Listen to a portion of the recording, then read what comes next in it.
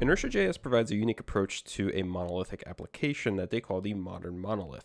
Essentially, it's going to act as a middle layer. It's going to help us communicate between our backend and our front end. Now, as a heads up, a lot of the documentation on their site is going to be preferenced around Laravel, which is fairly similar to Adonis just for the PHP community, because this was initially built for Laravel. However, thanks to a package called InertiaJS-AdonisJS by Adelv, sorry if I'm pronouncing your name wrong, we are able to utilize InertiaJS for AdonisJS applications. So for this series, for the server side, we're going to be using AdonisJS. However, for the client side, if we jump down to the client side here, we can see that they support Vue 2, Vue 3, React, and Svelte.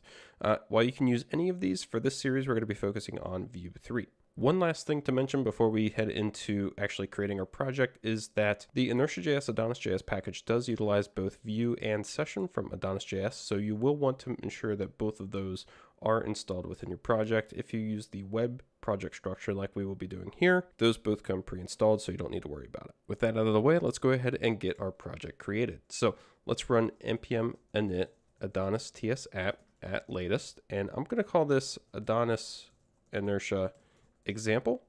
All right, like I just mentioned, let's select the web structure. We can hit OK on the name. I'm going to skip on ESLint, and we will want Webpack Encore configured, so go ahead and hit yes, true on that.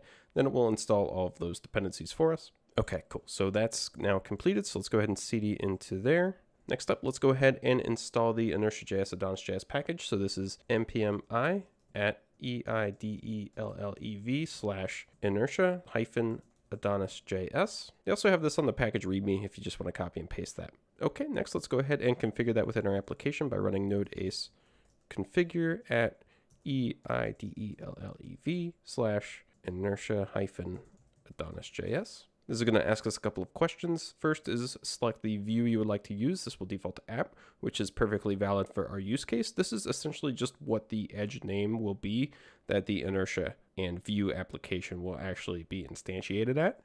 We'll take a peek here at that here in a second. And then next it's going to ask us whether or not we would like to go ahead and install InertiaJS. This will save us a step of needing to install this ourselves. So let's go ahead and hit yes for that. And then it's going to ask us what client-side adapter we would like to use. Let's go ahead and select Vue 3 for this series. With those selections in place, it's going to go ahead and install InertiaJS and Vue 3 for us. Once those installations complete, it will go ahead and create our configuration, our view where our app will be instantiated, which we set up here to be called app. So that is the edge file that was created. It will create an inertia.ts within our start directory. It will configure our TypeScript. It will configure our Adonis RC providers and preloads, and it will also regenerate our ace manifest.json file. The last thing that we should need to install here is Vue Loader. So let's go ahead and npm I as a dev dependency, Vue Loader. Okay, so that should be all good on that front. Let's go ahead and open up that folder within our text editor of choice here. And let's jump inside of our webpack config.ts file. And let's find Vue Loader.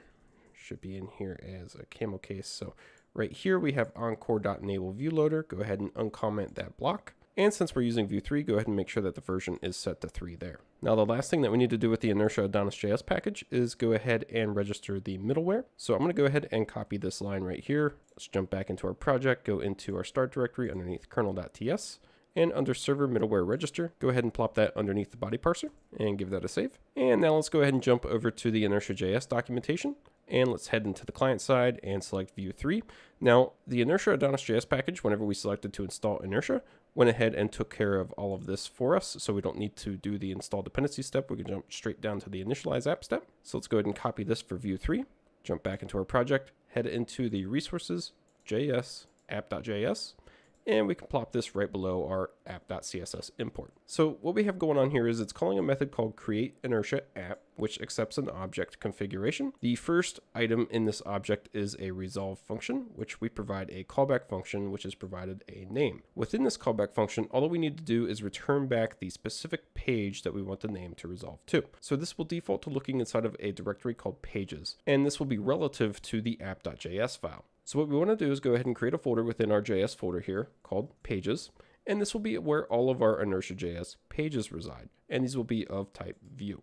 So let's go ahead and create our first page within here. So we can create a file called home.vue. Let's give this a simple template real quick. And we'll just have this be, say, an H1 with testing. And we'll give that a save. Okay, so while we're here, let's go ahead and dive into our views folder. and we'll see that we have an app.edge in addition to our welcome.edge. The welcome.edge was created whenever we created our Adonis application with the web structure.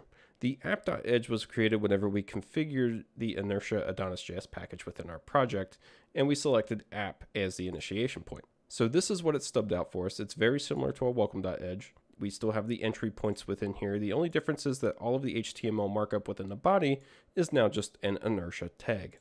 And this is essentially where our Vue3 app is going to be dumped. So we can move this wherever within this app.edge file, so long as it's within the body, and our Vue3 application will be dropped there. Outside of here, we are perfectly okay to go ahead and use any edge components, partials, or anything like that that we need. Okay, so let's go ahead and jump into our routes file now, because that is the last thing that we actually need to do before we test. So we have our default route here that AdonisJS set up for us that renders out our welcome page, which is our default home page. So let's go ahead and add an additional page here just called /home. This will be async. Okay, so the first thing is, instead of grabbing view out of our HTTP context here, what we want to do is grab a property called inertia. Much like the view here, what it will do is allow us to render out specifically our inertia page, whereas view will help us render out our edge page. So whenever we render our inertia page, what it will do is it will go to our edge page, stop at the app.edge, it will reach our inertia tag, which will then dive into here, which will mount our view component, which will then render out the specific page that we requested. So let's jump back into our routes here and step through this. So we have inertia. Instead of doing return view.render, we want to do return inertia.render.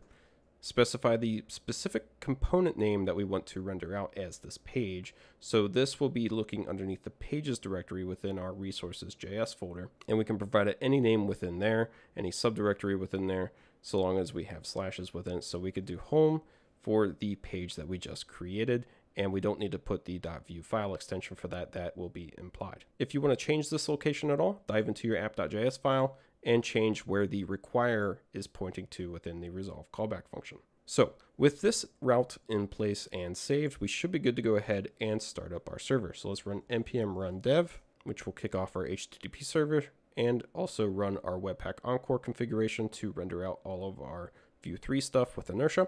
Let's jump into our browser, go to localhost 3333.